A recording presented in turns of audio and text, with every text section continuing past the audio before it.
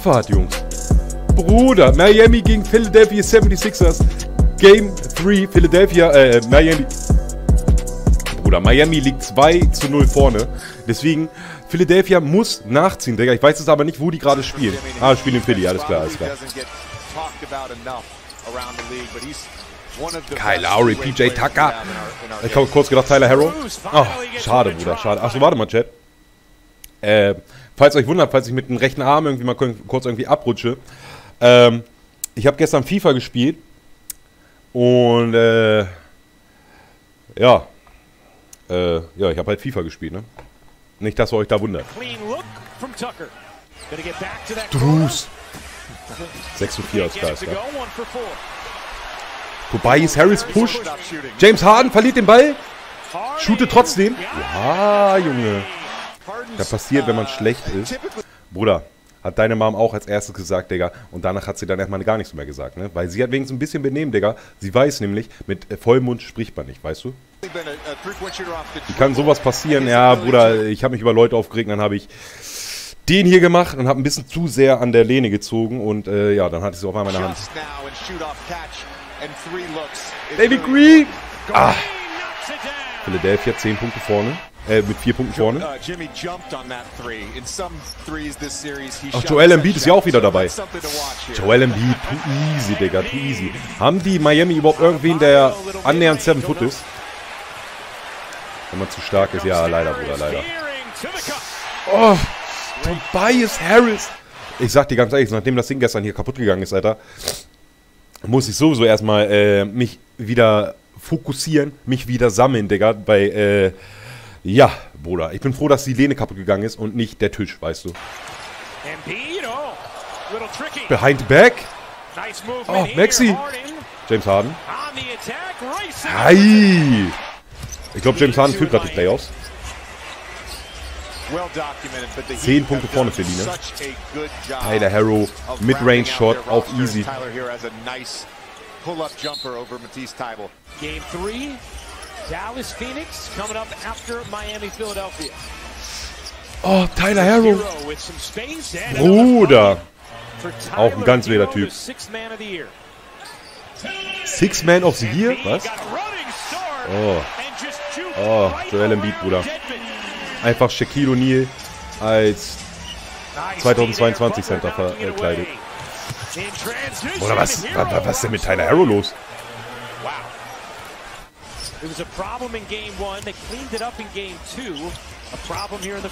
Oh, Victor Oladipo haben die ja auch noch. Bruder.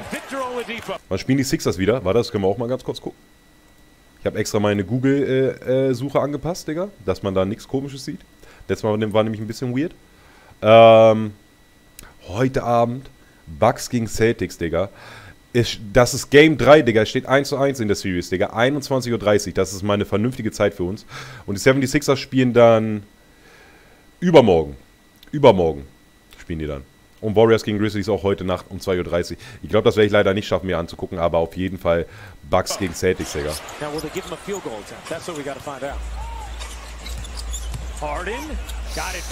Bruder. Auch kein Trevor, aber reden wir nicht drüber. Danny Green. Maxi. Direkt wieder die Corner, Digga. Kurz den kleinen Steph Curry gemacht.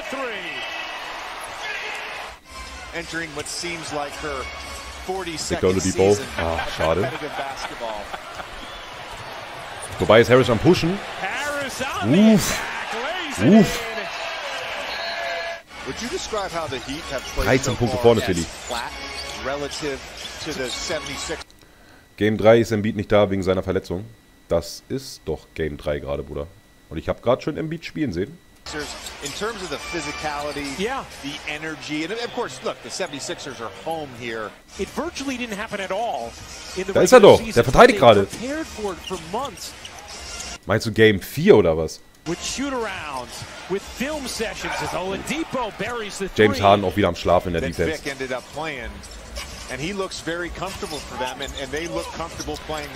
Oder was lässt du denn Danny Green die ganze Zeit in der Corner frei? Und der Spiel trägt halt eine Maske. Ja, okay, Digga, ach so. Ach so, okay, Embid Maskenstyle ist wieder back.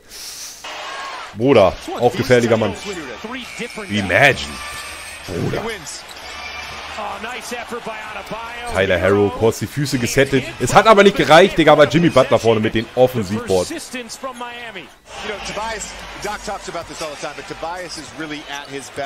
Bam Adebayo gegen Joel Embid?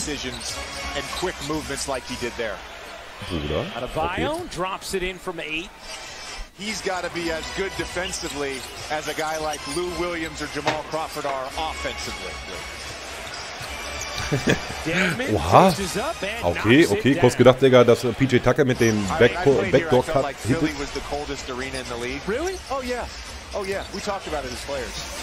Jimmy Butler.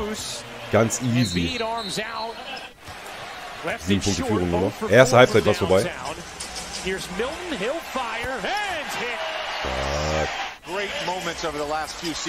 Danny Green, 21 Punkte, 7 von 7 von 3. Einfach 100%. Ach du Scheiße. Ja gut, Digga, aber war Danny Green nicht sogar die Story, Digga, dass er damals bei den Lakers nicht gehittet hat, Digga, in den Playoffs? Ja gut, ist aber auch schön, ihn wieder da zu sehen. Stark, stark. Oder Jimmy Butler Offensivboard. Gefährlicher Typ.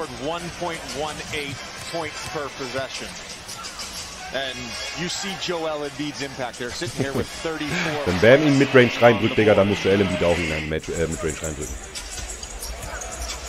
Here's Harris. Finds Green in the corner. He got it. Bruder! Danny Green hot. Wie kann er 7 von 7 sein, wenn er jetzt 12 Punkte 4 von 5 steht? But he does. That's why he wins. That's why he gets paid in this league. And there's Strus, the man who can unlock it. He didn't deserve some of the shots and opportunities because he was playing with such great players, but he has certainly found his rhythm. Jimmy Butler. Bruder, auch einer meiner absoluten Lieblingsspieler in der NBA. Green battling, Butler surges in for the board. Strus, another good look. Was ein Tu? Das war ein Tu, ne? Oh, Erlöser, Digga, Erlöser, Hall of Fame. Habe ich gesehen, Digga, habe ich direkt gesehen. Und sieht doch aus, als wenn Jimmy Butler cool unter Druck hochgemacht hat, wie das Game. Oh, stark, Digga. Ja gut, Danny Green ist aber auch keine Verteidigung für Jimmy. 3 Punkte Unterschied nur noch. Hey! Ne, ich meinte, dass er 7 von 7 getroffen hat. Ja, ja, ist ja schön und gut, Bruder, aber warte mal. Stand noch hier gerade? Ja, guck mal, unten rechts, Digga. Er hat 12 Punkte und 4 von 5 von 3. Steht da, Digga. Kann auch sein, dass sie sich vielleicht nach dem Game verbessert haben. Aber, ne? Zu viel 2K gespielt oder wie, Rex? Digga. DJ Heiko, Digga. Ich hoffe, du bist gerade da, Digga. That's what he does. That's why he wins. That's why he gets paid in this league. Strus. Bruder, der Typ ist halt auch einfach 1,50 Meter groß, Digga, hat minimal Wingspan, Digga, der muss 95 Dreier haben. Der braucht sich gar nicht eigentlich in die Corner stellen, der kann eigentlich top of Siki da vorne am Head stehen. Strus, the man who can unlock it. He didn't deserve some of the shots and opportunities because he was playing with. Insgesamt war er 7 von 9. Ja, aber da stand ja gerade 4 von 5 von 3. Wir gucken uns am besten die Statistik am Ende des Games nochmal an. Ne? Bruder, da kannst du mir sagen, was du willst. Das ist cool unter Druck, Digga. Hat halt nur 3 getroffen. Ja, gucken wir uns gleich mal an. Gucken wir uns gleich mal an. Ja, das war auf jeden Fall ein Tu. Das war auf jeden Fall ein Tu. Die nehmen trotzdem einen Dreier rein. Reden wir nicht drüber.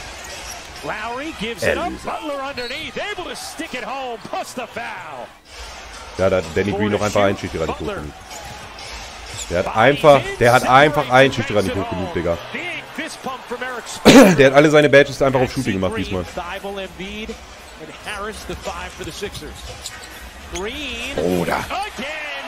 Bruder. Catch and Shoot Hall of Fame.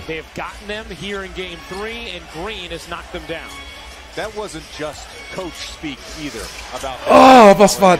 Oh, Bruder. Was war das denn? Guck dir an. Der Eurostep von der Dreierlinie. Oh Gott. Ah, oh, sieht ein bisschen aus wie ein 2K20, Digga. Was sagst du, Rex, Bucks oder Celtics? Ich denke, heute Abend machen es die Bucks. Weil die spielen ja auch in Milwaukee. Ich würde mir aber im Endeffekt einfach alles bei dem wünschen, Digga, weil das auch wieder eine der spannendsten Series ist, Digga, nach natürlich Golden State gegen Memphis. Ja, Digga, ich wünsche mir einfach nur, dass die Spiele lange gehen, Digga, dass sie viele Spiele haben. Schlechter Pass. Maxi pusht. Oh, einfach Tyler Harrow zur Seite geschoben. Zur Seite, Digga. Oh, schade. Aber Tucker und Butler sehr, Digga. Rebound, Digga, direkt zusammen mindestens Hall of Fame. Oh. Ja, ist klares Foul, Digga. Klares Foul. Ah. Alles klar, Masken.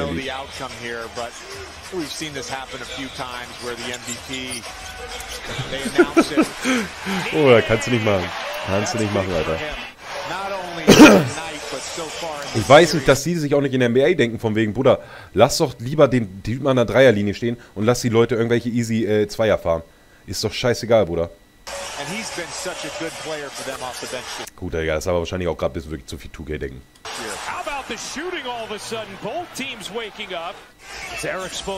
3 Punkte für, Unterschied nur noch. Letzte Viertel. Schön, Digga.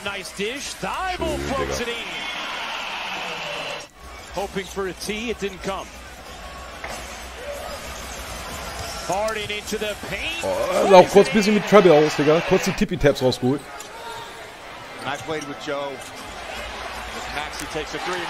Der war eiskalt. Der war eiskalt, Digga. Und dann sind 10 Punkte Unterschied, Digga, am 4. Viertel. Schwierig, Digga. Ist auch schwierig wie die Moral dann. Tobias Harris. Genau, das meine ich, Bruder. Here's Butler, weaving, dishing. Oladipo gives it back. Butler, schön gespielt von den beiden, Bruder. Harden, step back, no. Der patentierte Stepback. Follows it up though, good hustle play. Philadelphia another chance here. Maxi. Hey, Digga. Sind zwar noch 6 Minuten, aber es sah schon ein bisschen wie der Dagger aus.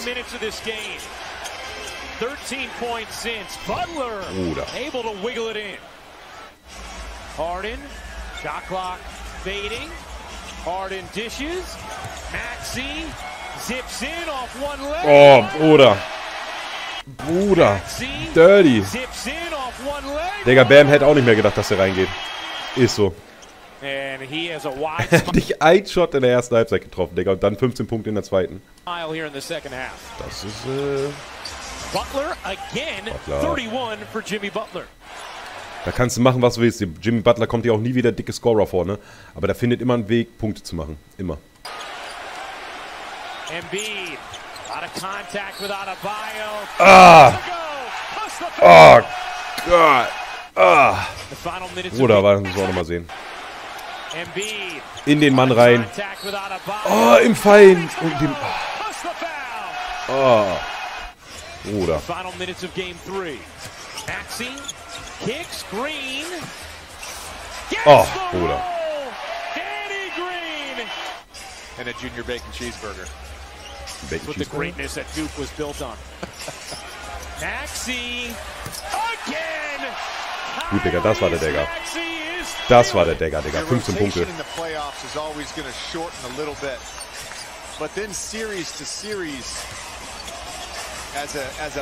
High of the glass, stark, Bruder. Jetzt treffen sogar die zweite Mannschaft. Ja gut. 99 zu 79, Digga. 20 Punkte Unterschied. Trotzdem führt Miami immer noch mit 2 zu 1. Da wird interessante Series, Digga. Man darf den MVP noch nicht so schnell abschreiben. So, warte mal, Danny Green wollen wir gucken, ne? Danny Green? 7 von 9 von Dreier. Insgesamt war 7 von 9. Okay, alles klar, okay. Langsam verstehe ich. Oder plus 17 Punkte Differenz, 21 Punkte. Ja, nach Tyrese Maxey zweiter Topscorer, ne? Bei Joel Embid hat man leider ein bisschen die Maske gemerkt, ne? 18 Punkte leider nur. Und Jimmy Butler mit 33 Punkten ist aber auch der Einzige, der irgendwie krass gepunktet hat. Tyler Harrow hat seine 14 Punkte aufgelegt, das ist aber auch noch zu wenig. Und dann auch keiner mehr in Double Figures.